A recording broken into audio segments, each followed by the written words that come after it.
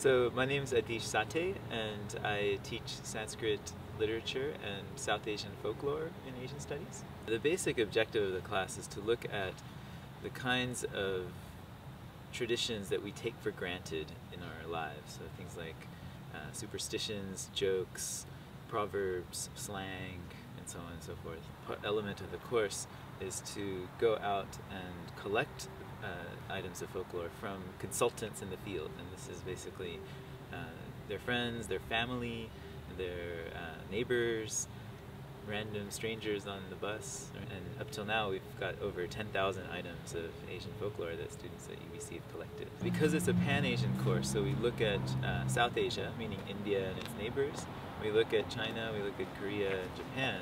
If you've taken classes on Sikh studies, let's say, and you've always been interested in Chinese traditions and Chinese New Year's, and you want to know a little bit more about it, well, this is a class where you can find out about that too.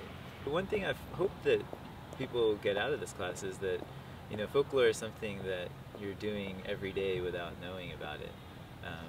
You know, even when you're watching movies, you're reacting to them in ways that are folk somehow.